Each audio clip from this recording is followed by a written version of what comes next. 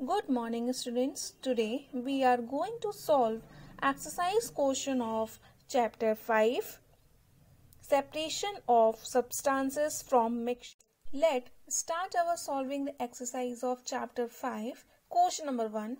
Why do we need to separate different components of a mixture? Give 2 examples. What do you mean by this question? You have to answer the why there is a need to separate different components of a mixture. क्यों जरूरी है जो mixtures के different components है उसको separate करना, और उसके साथ में आपको 2 एग्जांपल्स देने हैं. Answer: we need to separate different components of the mixture for the following reasons.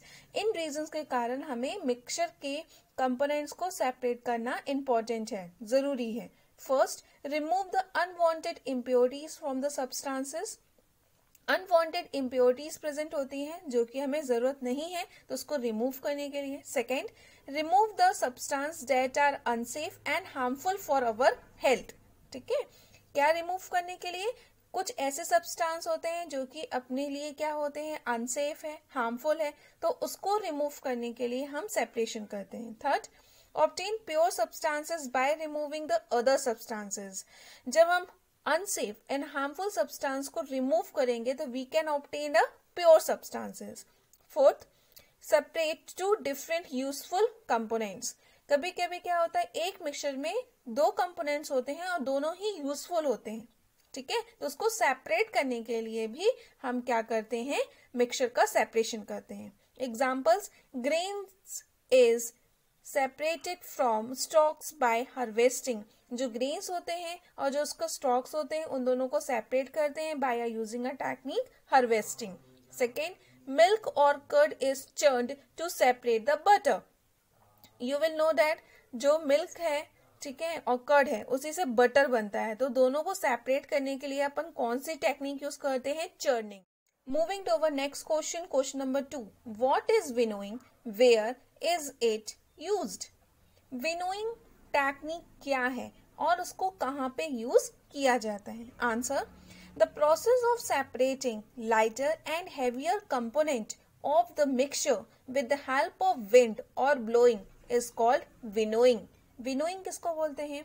जब हम मिक्सचर में आपके 2 कंपोनेंट्स है, एक लाइटर कंपोनेंट है जिसका वेट कम है और एक हैवियर कंपोनेंट है, तो हम उसको विंड से हेल्प करके और अब ब्लोइंग करके उन दोनों को सेपरेट करते हैं, उसको हम क्या बोलते हैं, विनोइंग. और वेयर इज इट यूज्ड, कहाँ यूज किया जाता है? It is generally used by farmers. इसको कौन यूज करते हैं? फार्मर्स यूज करते हैं to separate lighter impurities such as हक्स particles from the heavier grains. हक्स particle से हैवियर ग्रेन को सेपरेट करने के लिए अपन कौन सी टेक्निक यूज करते हैं, winnowing. Moving to our next question, question number 3. How will you separate husks or dirt particle from a given sample of pulse before cooking? ठीक है, आप पल्स को कुक करने के पहले हम क्या करते हैं, उसको वॉशअप करते हैं. ठीक है, क्या सेपरेट करने के लिए, क्या अगर उसमें कुछ हक्स पार्टिकल्स है, डर्ट है, सॉइल है, तो वो क्या हो जाए, उससे सेपरेट हो जाए. तो आप कैसे सेपरेट करोगे हक्स और डस्ट पार्टिकल को पल्स से? Answer: The husks or dirt particles that are present in the pulses are removed by washing them with a water. अपन क्या करेंगे, फर्स्ट ऑफ ऑल उसको वॉश करेंगे. Being heavier, the pulses settle down, and while the dirt particles being lighter keep floating in water. ठीक है, अगर आप लोगों को पता है पल्स जो पार्टिकल्स है वो कैसे हैं, हैवियर है, तो वो क्या हो जाएंगे, सेटल डाउन हो जाएंगे at the bottom of the beaker, और जो भी आपने कंटेनर यूज किया है उसके बॉटम में वो सेटल हो जाएंगे. ठीक है, और जो लाइटर पार्टिकल्स है वो क्या करेंगे, वाटर के ऊपर फ्लोट करेंगे. This process known as sedimentation. इस प्रोसेस को हम क्या बोलते हैं, sedimentation. The dirty water can be removed by the method of decantation. और जो ऊपर जो डर्टी वाटर है, ठीक है, जो वाटर आपका ऊपर आया है जिसको अपन सुपरनेटेंट बोलते हैं, उसको हम रिमूव करेंगे by the process of decantation and leaving the pulses at the bottom. और जो पल्सेस है वो आपकी किस में रहेंगी, आपके बॉटम में प्रेजेंट रहेंगी. तो आपको यहाँ पे क्या मिल जाएंगे, आपको प्योर पल्सेस मिल जाएंगे, इसमें कोई भी इम्प्योरिटी प्रेजेंट नहीं होगी. Moving to our next question, question number 4. What is sieving, where is it used. Sieving technique क्या होती है और उसको कहाँ पे यूज किया जाता है? Answer: Sieving is a process by which fine particles are separated from a bigger particles. Sieving कौन सी प्रोसेस है जिसमें हम क्या करते हैं, बहुत ही छोटे स्मॉल साइज ऑफ पार्टिकल्स उसको सेपरेट करते हैं बिगर पार्टिकल से. Sieving is used for separating solid components of a mixture which differ in their sizes. कब यूज की जाती है, अगर आपका मिक्सचर है उसके जो कंपोनेंट्स हैं वो डिफर साइजेस में, एक छोटा है और एक बड़ा है, तब हम कौन सी टेक्निक यूज करेंगे, सीविंग टेक्निक यूज करेंगे. अ सीव is made from wire mesh और with a perforated metal sheet. Metal sheet की बनी होती है सीव, छन्नी जो होती है वो मेटल शीट की बनी होती है या वायर मैश की होती है. Smaller particles pass through the सीव whereas the bigger particles are written by it. Smaller जो पार्टिकल्स होंगे वो क्या हो जाएंगे, सीव से पास हो जाएंगे, छन्नी से पास आउट हो जाते हैं. एंड बिगर पार्टिकल्स क्या होंगे, retain on the सीव.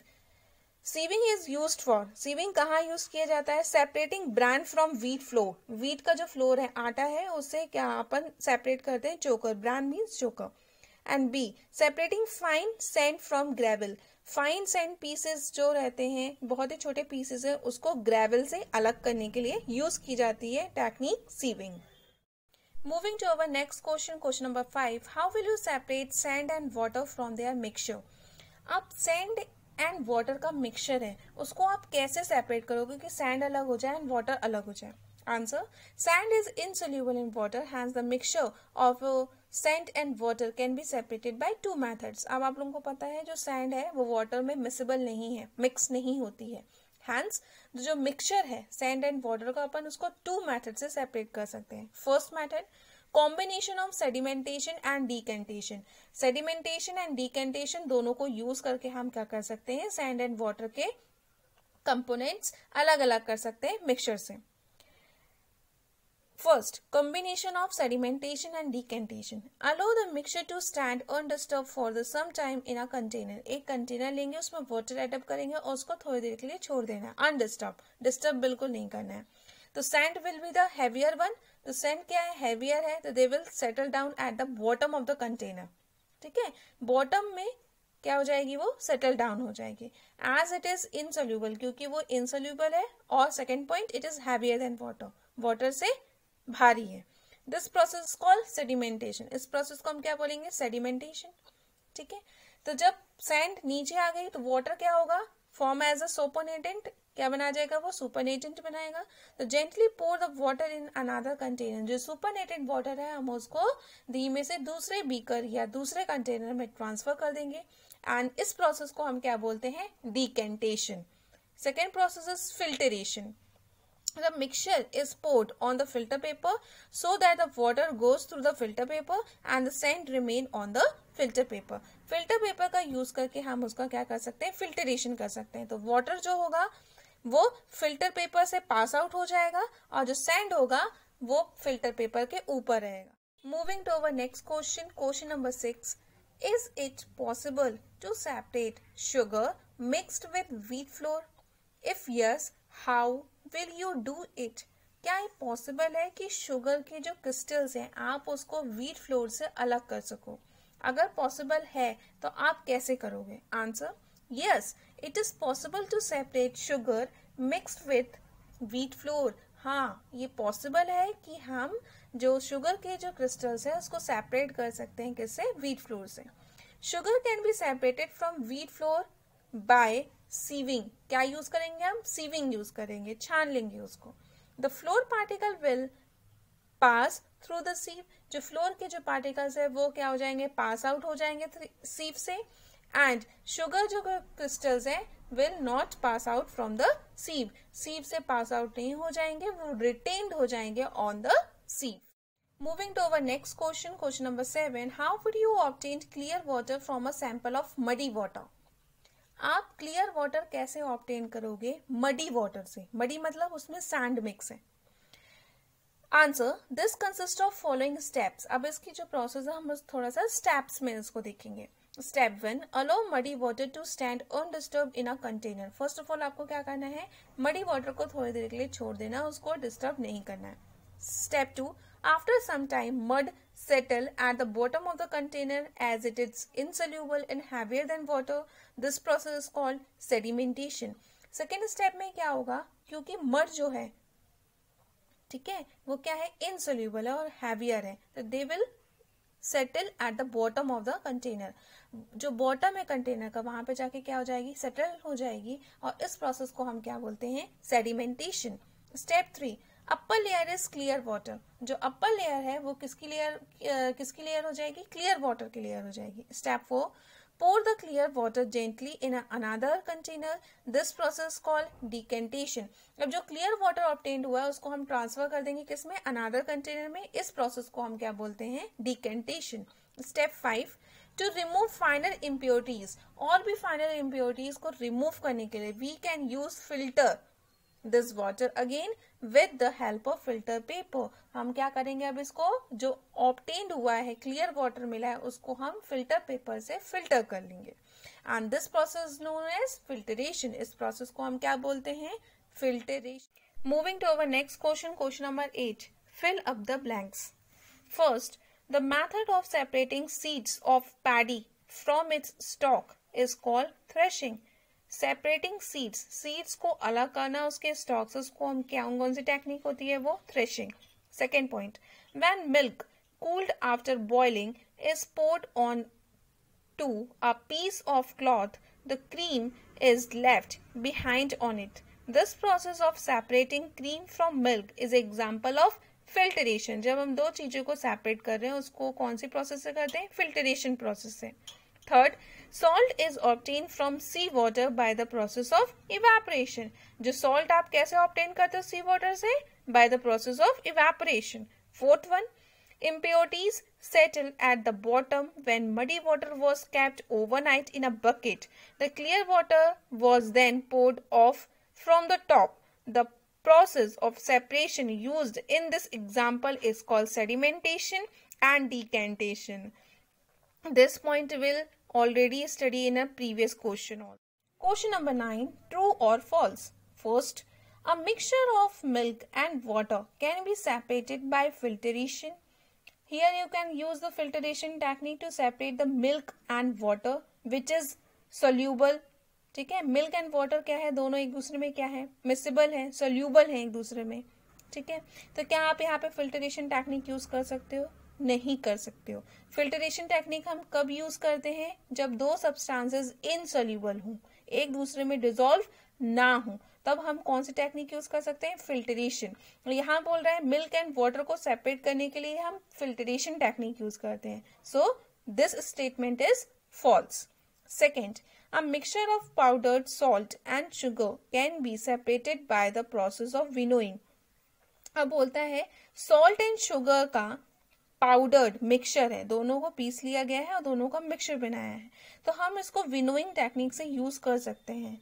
This statement is false because winnowing is used for separating the lighter component from the heavier one by blowing air or by using a wind. It's called winnowing. Winnowing कब use करते हैं, जब एक component lighter है, हल्का है, और दूसरा कंपोनेंट मिक्सचर का हैवियर है, तब हम विनोइंग टेक्निक यूज करते हैं। और यहाँ पे दोनों ही component salt and sugar same wait के हैं, तो यहाँ पे हम विनोइंग टेक्निक यूज नहीं कर सकते।